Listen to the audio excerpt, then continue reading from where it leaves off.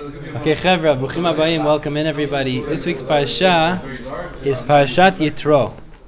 Now, it's a fascinating Parsha this week because really Yitro is one of the two Parshiot in the Torah that are actually named by somebody who was at least originally not Jewish.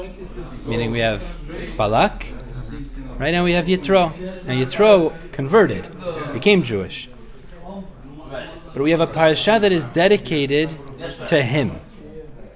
As we're going to see, he wasn't just the father-in-law of Moshe Rabbeinu, but he gave advice to Moshe that he's famous for, that the Torah talks about, that the Torah recorded, that became his parasha. I'm not talking about the entire Parshat Yitro, but I'm talking about what is identified specifically as the advice that he gave Moshe, he gave the Jewish people, that would affect future how really the judicial system seemed to run amongst the Jewish people. And for this, we record a special parasha in the Torah that is attributed to him, to this character Yitro. Yosef, we're going to learn something very interesting tonight. And at the end, remind me about the dog. We'll get back to it. Hazat Hashem. But in the meantime, Chaver, let's get started. B'Shem Hashem Naseh v'Nasliach. Let's get started. What do we know about Yitro? Yosef, what do we know about Yitro? Who is Yitro? Where does he come from? Yitro is the father of his wife, Moshe's wife. Father-in-law of Moshe Rabbeinu. Yeah. What else do we know about Yitro? That's all I know. Well, we know, Rashi tells us, Yitro was originally a priest. Not only a priest, for he tried every form of idol worship in the world until he decided HaKadosh Baruch Hu Hashem is the only one to serve. So this is a very worldly person. He knows a lot of what's going on in the world. And despite all of that, after all of that, he comes and approaches the Jewish people who are in the Midbar, and he seeks out Moshe Rabbeinu and the Jewish people, wishing to be part of them. Moshe inspires him with words of Torah and the miracles of HaKadosh Baruch Hu, and he eventually converts. Not only does he convert to Judaism, but he goes back to Midian. Why does he go back to Midian? What is he going to do in Midian? To convince people to come. His family, to go back to his homeland and tell his whole family to come join HaKadosh Baruch Hu as well. Like Moshe and his kids? No, Moshe and his kids were already in the Midbar with the Jewish people. His brothers and sisters and aunts and uncles, cousins, nephews, a lot of people. Okay, Yitro is a special person. But if I asked you, specifically, which portion of this parasha is the dedication that we remember Yitro for? Which part of it do we highlight his contribution to the Torah? What is it, obviously, David? They give advice to Moshe to choose people to help him to help him. Perfect. And I'll prove to you what you just said, that he gave advice to Moshe about setting up a court system. I'll prove it to you. I'll show you. We're going to see it in the Psukim. It's obvious. But Rashi, in the beginning of the parasha, highlights this as well.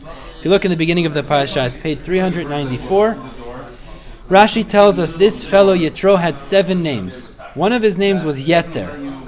Yeter. What does Yeter mean? It means extra or added. And they add up the vav to it, right? So that's when he became Jewish. But what is Yeter? Good. What is Yeter extra or added?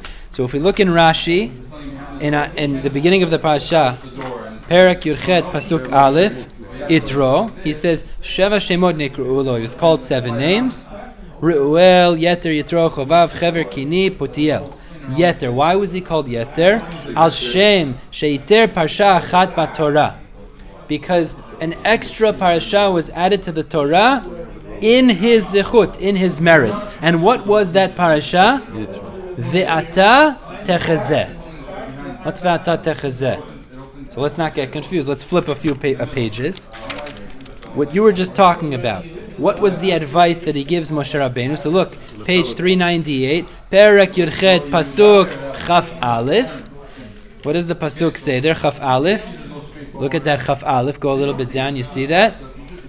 Look at Chaf Aleph. Ve'ata techezeh mikol ha'am. See from the entire nation.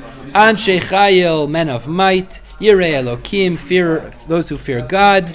Anshe emet, those that are truthful, sone batza, they hate money, v'samta lehem, and you should place them over you. And he continues on to give advice, meaning pick judges that have all of these wonderful qualifications, and they'll help you judge the Jewish people. Now I'm going to go through the background of that conversation.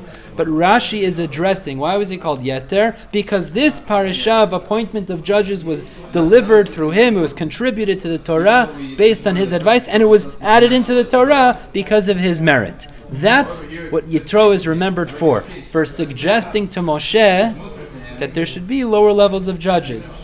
Okay? Good. Clear? Good. Now let's go through the backstory for a second. How did that come up? Where did that come from? So if we look, let's go through the psukim. I want to just read through the verses so we see the backstory here. First we have the whole story, how he came and Moshe was mekarev him, he talked to him, inspired him and all of that. We're not going to get into that now. But if we look at the page before, 396, Pasuk Yud Gimel, let's just go through briefly through the psukim so we get this. Hatzlacha. Pasuk Yud Gimel. Vayimi macharat vayeshev Moshe lishbot et ha'am. Moshe sat down to judge the people. Vaya'amod ha'am al Moshe min ha'boker ad ha'arev. They were standing to be judged by Moshe from the morning all the way till the evening. Why? Because he was the only judge. So imagine one judge and 600,000 men, I mean 2 million people, all need to be judged, and everyone with their court cases, it's going to be overwhelming. So Yitro saw what was going on. He said, what are you doing to the people? Why are you sitting by yourself? And everyone's standing next to you, above you, from morning until the evening. Vayomer Moshe lechotno, turning the page, so Moshe said to his father-in-law, Ki yavo elaya am ledrosh Elokim. The people come to me to seek out Hashem. They want to know if there's some question or some debate. They come over to me to figure it out. Ki elem davar ba'ilai. When they have something to discuss, they come to me. Vishafatati ben ishu ben re'eyu. I judge between a man and his friend. Ve'odati et chukei Elokim ve'et toratav. And I teach them the Torah. I teach them what's the halacha. Yitro said back to Moshe, Lo tova davar asher ata oseh. It's not good what you're doing. Navolti bol gamata gama'am azeh asher imach. You will become exhausted and worn out. The nation's going to become exhausted. Asher imach ki chaved mimcha davar lo tuchal aso levadecha. You cannot do this on your own. To be one judge for millions of people, it's an impossible feat. Atashma bekoli. Now listen to the advice. We begin on Pasuk Yutet, okay? This is where the advice actually begins. Atashma bekoli. Listen to my voice. I will give you advice. V'elokim imach. Rashi says, but ask Hashem if it's good advice. I'm going to tell you what I think. Before you employ it, talk to Hashem. Okay. You will be for the nation opposite Hashem, and you will be the intermediary, meaning to say, if people come to ask you a question, you don't know the answer, so you could go and talk to Hashem and bring it back to the people. Continues the Pasuk Chaf. V'hizarta ethem et hachukim ve'et hatorot, and you will warn them about the rules and the Torah. Ve'odata lehem et haderech yelchu ba, and you will direct them, you will inform them the way that they should go, and the actions that they should do. Now, has he said anything that's a chidush yet? Is there any advice that's a chidush yet? What did he say in those last two psukim?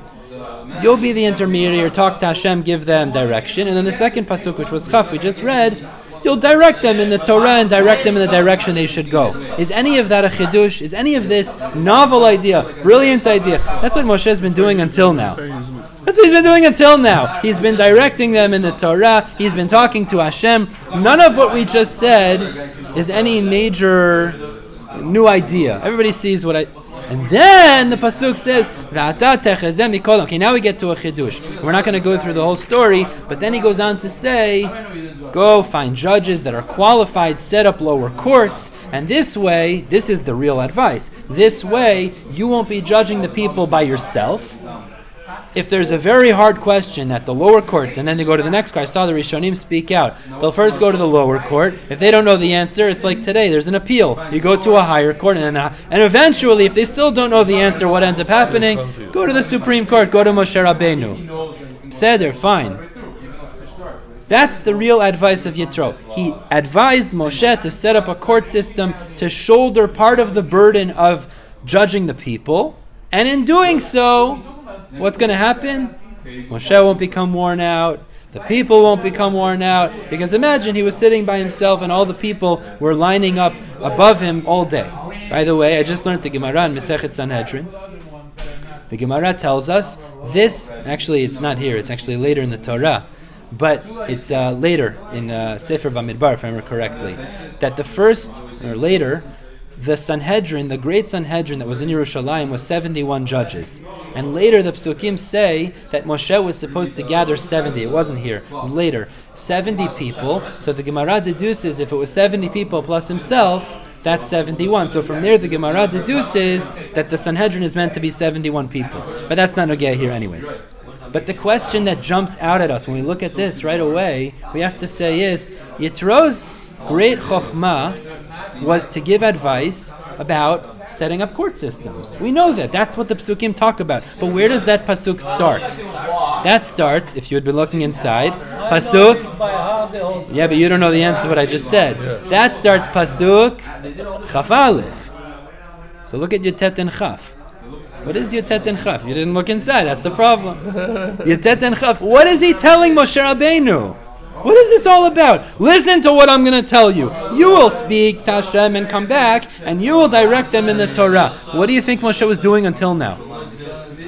The same thing. He's telling them to go make different judges. That's if you would have looked inside, you'd see you're wrong. What does it say? Chaf Aleph is when it begins. V'ata techezeh. Go find judges that are fitting. Set up levels of judges, right? Different, more significant judges, a little lower, and then you'll be on top of all of them. Where does that start? That's Chaf Aleph. Yetet and Chaf.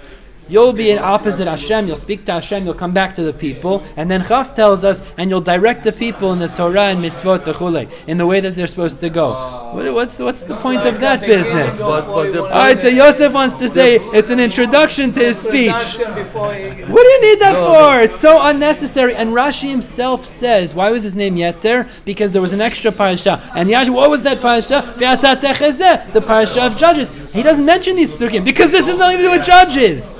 So why is he saying this? Because he wants to train people first. What do you say? He wants to talk to Hashem and train people first about what to do and everything. Okay, so David's saying to be judges? David's saying very interesting pshat. Right. He's saying this has to do with his command about the judges. Train the people to Train the people to be fitting to be judges. The only problem I have with that, I'll tell you, is that if that's true, why does Rashi say the parasha of Judges starts from V'ata techezeh? Really, it should start from Yud Tet, because that's part of the story. He give advice what to do. He give the aside. Oh, but what I'm trying to say is, if it's associated with the instruction and advice about judges, you should start from Yud Tet. You shouldn't start from Chaf Aleph. So why does Rashi, in quoting this long-standing advice of Yitro, start from Chaf Aleph, V'ata techezeh? So it seems to be Yetet and Chaf is something else. But the question that we have to ask is, what does that have to do with his instruction about judges? Why is it brought here? So Yosef wants to say it's an introduction. We'll see the Gemara says a little more than that. There's some significance in this verse. Actually, a lot of things we'll get to. Fascinating. He was telling him a lot more information than face value. A lot more instruction and suggestions than what the Psukim actually lay out clearly. And the Gemara and Baba Metzia we're about to see. Fascinating. Listen to this. Now we're cooking. Now we're getting busy here. Yosef, now you can listen. I didn't bring you a Gemara for this, so don't worry, I'll read it to you. But this is amazing. Listen to this Gemara. Now, we're going to probably finish half the class today. I'm just saying, because really there's a Ben Yehoyada here, amazing. 2 parts. We'll do 1 part tonight. The other part we'll probably only get to on Shabbat or Sunday at the Lunch and Learn. But it's worthwhile. I don't want to go through it too quickly because it's amazing ideas that we're going to get to tonight. Amazing, beautiful stuff from the Ben Yehoyada. So the Gemara tells us, actually in this verse, Pasuk Chaf, I'm going to read it to you again. This verse, there's a whole bunch of things that Yitro was referring to that he didn't say clearly. All kinds of suggestions that the Jewish people should be more careful and employ. So let's read the Pasuk again before we see this inside. V'hizartam ethem, you will instruct the people, et achukim ve'et hatorot, The chukim literally is statutes or rules, and the Torot. Now, that sounds like teach them the Torah. Fine. But then look at the next words. Well, so that's what David is saying, but let's see what the Gemara says. Hold on.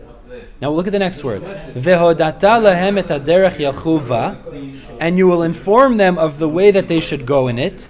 Ve'et ha'ma'aseh asher ya'asun, and the deeds, the actions that they should do. So the Gemara tells us, as we'll see in a moment, Baba Metzia Lamed Amud Bet, each of the parts of this pasuk was a different direction. Each one was an instruction about a particular detail that's not listed, but is referred to by each part of the pasuk. Fascinating. Listen to this. The Gemara says like this. It's like a game almost. Listen, fascinating. The Gemara says as follows. The Gemara there was talking about a story. I'm not going to get into it right now. The Tani Rav Yosef. Rav Yosef teaches. Vehodata lahem, when it says in the pasuk Vehodata lahem, everybody sees Vehodata lahem. What is that referring to? Ze beit chayehem. This is, what is beit chayehem literally? The house of the life. House of their life. What does that mean? It doesn't say what it means. Comes Rashi, Beit Chayehem, in Vehodata lahem, Beit Chayehem, what does it mean? Lilmod lahem umanut liitparnes bo. Teach the Jewish people a profession, Beit Chayehem, that they should be able to live with it.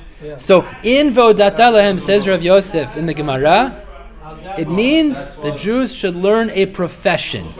Okay, let's continue in the Gemara. Et haderech, that's the next words in the pasuk. The way. Zu gemilut chasadim, says the Gemara. Teach the Jews to do gemilut chasadim. What's gemilut chasadim? Acts of good deeds. Good deeds. Okay, now is that mefurash in the pasuk? No. But the Gemara says et haderech refers to gemilut chasadim. Yelchu, what is Yelchu? The next word in the pasuk. Ze bikur cholim. Visiting the sick. Yelchu refers to teach the Jews to do bikur cholim. Ba, says the Gemara. Yelchu ba. What does ba teach us? Zukfura. Teach the Jewish people about burying the dead. Okay? Very fine all these things. So, hold on before that. It's a good question. Ve'et ha'ma'aseh, and what is the deeds? Zehadin, teach them about judgment. Asher ya'asun, what does that teach us? Zu lifnim mishurat hadin. This teaches us that the Jewish people are supposed to be trained lifnim mishurat hadin. That even though technically I could be tovea you for something, be upset at you for something, I should be more easygoing. I should be lifnim mishurat hadin, beyond the letter of the law, not treat you so harshly and so exactly. Okay. So the Gemara goes through and explains the different details. The Gemara goes through and explains, really, they seem to be inclusive of each other, but right away we just have to stop for a second and say the following. The Mefarshim all comment and say, how is it that we see these ideas emerging from those words? Right. Meaning each of those words seems completely unrelated with those ideas. So the Maharsha gives a pshat here, Ben Yehoyada gives a pshat here. We're not going to focus too much on that right now. But they say pshatim. But however it comes from those words, we'll take the Gemara's word for it. Gemara says it comes from those words, fine. Why is Yitro telling Moshe that the Jews should learn profession? Let's start off with that. The other ones we'll have to get to probably on Shabbat or Sunday. What does it have to do with anything?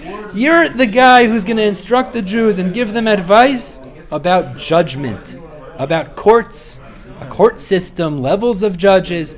Why are you telling them, like Rashi learns and the Mefarshim speak out, Beit Chayehem, how to make a livelihood? What does that have to do with judges? It's a strange thing. He's talking about the judges that are going to judge the people. Good, I hear that, but that's not what the Gemara is saying. The Gemara is saying that Yitro, in the words, in the first part of the pasuk that we said, Vehodata lahem, what does it mean? Teach the Jewish people. The judges? The Jewish people, bichlal. The Jewish people, Yitro is saying, I give good advice. I know more than just the court system. I also suggest, and this is before the court system is even introduced, I give you advice, the Jews should learn parnasa. We need Jewish doctors and lawyers, electricians. We need Jewish professions. What does that have to do with the whole story at hand? It's so random, seemingly. So I'll tell you, the Ben Yehoyada does something amazing here. What do you think? Because if they learn those profession and they are in the game and they feel it, they can judge people better. What do you say? What do you mean? What do you mean? What do you mean? What are you saying? If they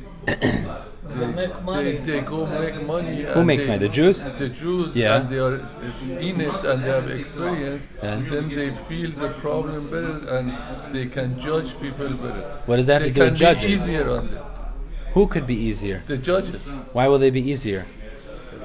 They have experience. They know. They feel the problem. Are you saying the judges should learn professions? Yeah. You're saying the judges should be familiar with different professions. Yeah. So when the doctor shows up, who's upset at his office, or the electrician's upset at his employer, they understand the business. It's a fascinating idea. Right. You hear what David's saying, Chevra? Yeah. The judges should learn the professions so they're familiar when the judges show, when the people come in, they'll feel the issues of the litigants better. Right. Beautiful idea. But the Ben Yehoyada says something here. Anybody else want to add? Yosef, what do you see? Amazing. Very interesting. We're going to get to part of this.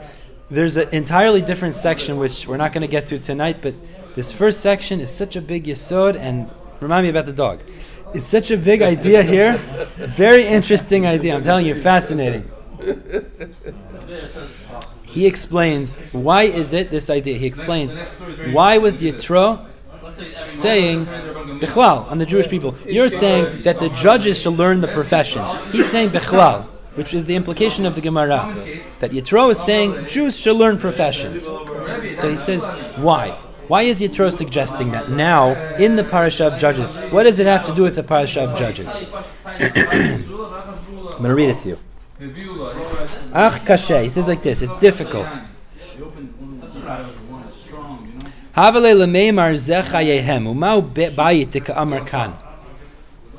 So first question he asks is, if you're referring to people should learn livelihood, you could have just said chayehem. The Gemara says beit chayehem. Beit chayehem means a house of their livelihood. Why does the Gemara say a house of their livelihood? That's a strange language. You want to say livelihood, you could say chayehem. That's livelihood. But Beit Chayim, what does that mean? V'nirali, what's that? To make for your house. Huh? V'nirali b'siyat d'shmai al pima shekatav b'shem Maharad Zal. He quotes a fellow, his name was the Maharad. And the Maharad says the following, Ma inyan dvarim elu hacha b'divrei Yitro. What does this have to do with the instruction of Yitro about judges? His main advice is to appoint judges. So why is he also giving advice that people should get jobs? And it sounds like your mother, get a job, right? What's that all about? So he explained the matter as follows. It's an amazing idea. He says his suggestion was in order to limit the claims and the court cases that would come in front of the judges. How?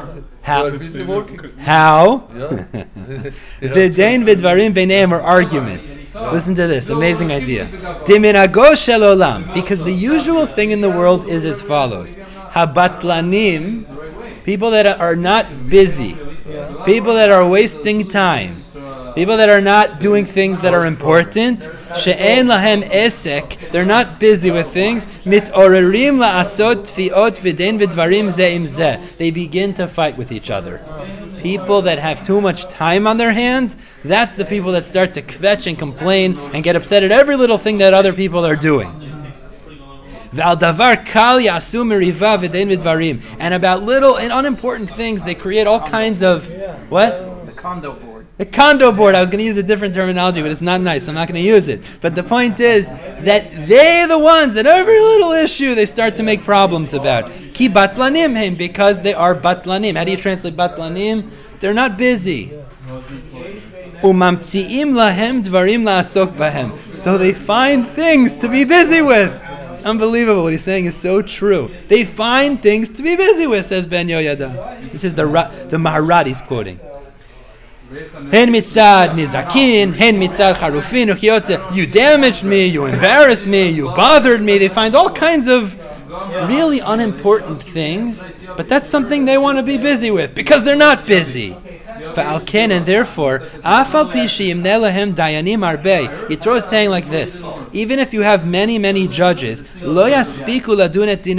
it won't be enough to judge everyone's court cases if they're bored. Because if they're bored and they're not busy, what's going to happen? There will be way too many court cases anyways.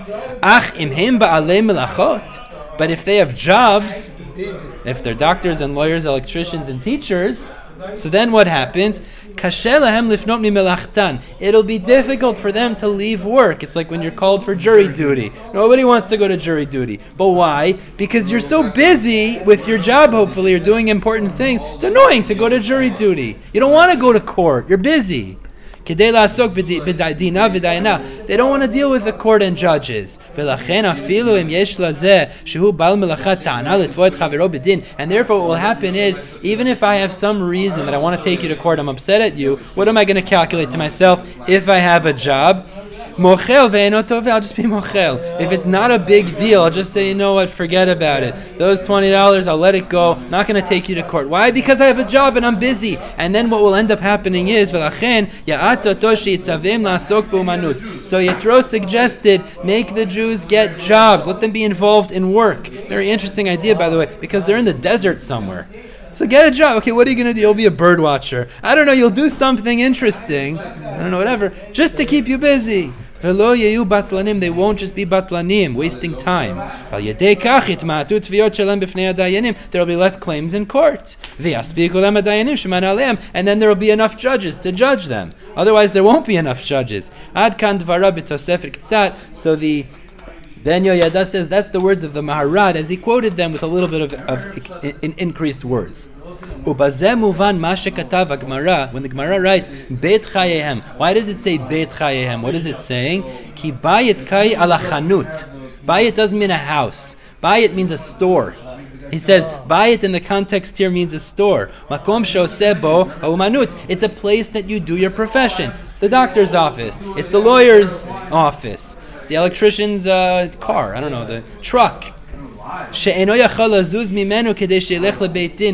going to be able to leave it to go to court. And this will minimize the court cases, the claims in Beit Din. So what was Yitro really saying? The way that we're learning now from the Maharad, the way that Ben Yehoyada is quoting, this actually is very connected to the advice of appointing judges. What's he saying? I'm going to tell you need more courts, Moshe Rabbeinu. To judge all the people on your own, it's impossible. But even if I appoint thousands of judges, if the rest of the Jewish populace don't have things to be busy with, they don't have jobs, they're not doing productive things, what's going to happen? All day long they're looking for court. All day long they're looking for things to do, which means they're always looking. The guy offended me in a tiny way, I'm going to bring you to court. You scratch my thing, and every little thing is going to become a court case. So his first suggestion was like Kodem Refuah L'Makkah. He said, in order not to get into that issue in the first place, what do I suggest? Let the Jews get jobs. Let them have professions in which they'll be busy, and now that they're busy, they won't want to leave their job to go to court. So if it's not a significant kind of court case, they'll leave it be and they'll be mochel. And in doing so, the judges that I'm suggesting you have afterwards will be sufficient to judge the Jewish people in what actually is important and what's actually necessary. It's an amazing idea. And this idea, I think we find it bismanenu all the time. Who's the guys, the biggest complainers, the biggest fetchers, the ones always constantly looking to make problems? Because they're not busy. Because they're not busy. So the condo board. The condo board, the problem is, people are not busy. Rosh Hashiva always used to say, many Gdolim used to say this, there's no such thing as retirement. What does it mean? You could retire from your profession, whatever that is, whether that's chewing gum or being a doctor. But the point is, you're never going to stop working. You're always going to do something. Now, maybe your work will be babysitting the grandkids, but that's work. The point is, we always need to be involved in something that's productive. It's not healthy for people just to stop. Rosh Hashiva used to say, Rabbi Zweig used to say, when people retire, they die. He used to say, what happens is that people who retire and then they just sit at home and lounge in a chair all day, they're not productive. There's no element that's motivating them in life, and eventually they just pass away because there's no growth, there's no opportunity, there's nothing that they're doing productive in their lives. we can never retire. So it doesn't mean you can stop working in your profession, whatever that is, but then you get involved in something else. So some people get a dog. That's what I was saying before. Keeps them busy. Yosef told me this. He told me himself. He says, either I'm going to sit at home and swipe on my phone, play on my phone, or I'm going to work with a dog. You know what, Yosef? I think you're right. Because you're busy with something productive. It keeps you busy. And you're taking care of something. And that's why you're not suing anybody. Baruch Hashem. Maybe you get involved in community work, which Yosef does as well. The point is, when we retire from whatever it is that we're doing, we don't just stop. Cease, that's it, we're done, we don't do anything else. Chas v'shalom. That's not the way it is. And Yitro understood this, and he's telling them, you want the judges to be able to be sufficient? You can't have such an overwhelming caseload of cases of judgment. How are you going to do that? Make sure the people have jobs. Make sure they're busy, doing productive things, and in this way it'll limit the amount of court cases that are going to happen. We're going to stop here, stop a couple minutes early, but Zat Hashem, there's an entirely another section of this Ben Yehoyada we'll get to, God willing, on Shabbat or Sunday. Yeah. Ben Ishchai. Yeah.